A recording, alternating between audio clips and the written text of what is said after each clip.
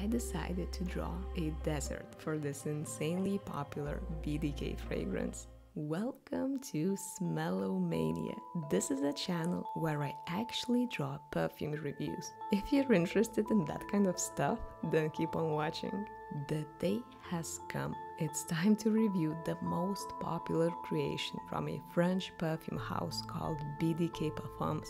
The name of the juice is Rouge Smoking, a fiery red liquid with an intriguing label. I've always thought that the name was all about smoke, but then I accidentally checked the meaning and Rouge Smoking stands for a red tuxedo. It suddenly got a lot cooler. Rouge Smoking is all about cherries. At least that's what the rest of the perfume community claims. I was really excited to try it because just a week ago I did a review on other BDK fragrance which was called Wood Jasmine. To my humble nose, that one smelled exactly like sweet and sour cherry jam, even though there were no actual cherry notes in that juice. So how does Rouge Smoking compare to Wood Jasmine, since it actually has cherries in it? Let's find out. Other officially listed notes in Rouge Smoking are bergamot from Italy, cherry accord, pink pepper,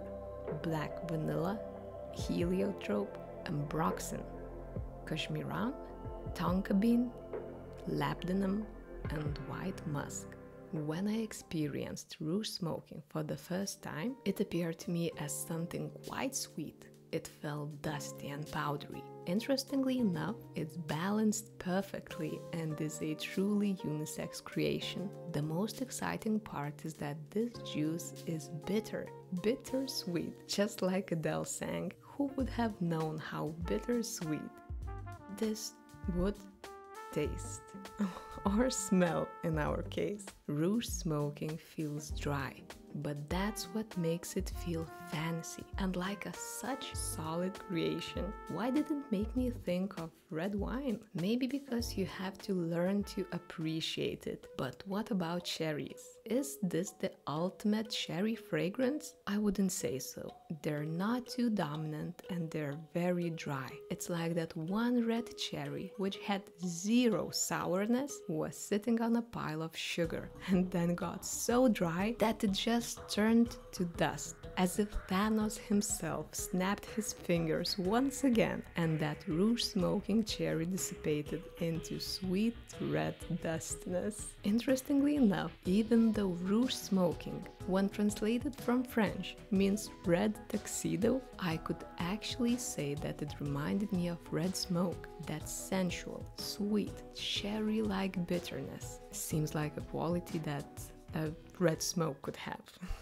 I kept on thinking what could represent this impression of dry red sweetness, and then I remembered seeing some photos of those pink beaches around the world. Of course, red sand. The sun might have been heating it up the whole day, and now it kind of smells like Rouge Smoking. The perfume is dusty. This could be represented by sand. There are dry cherries, maybe burgundy sand. It's sweet and bitter.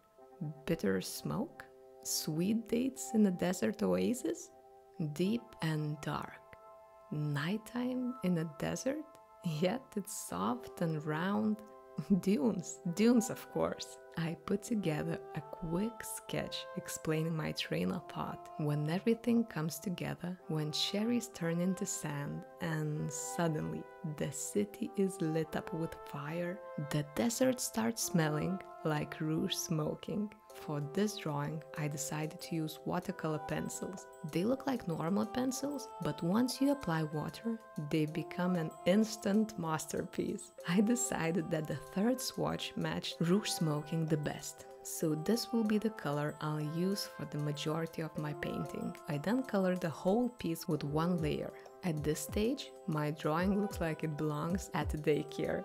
But just you wait. Let me know if you'd like to hear more about drawing or painting techniques I'm applying. Rouge Smoking feels like it's not for everybody. It comes across as quite a challenging perfume.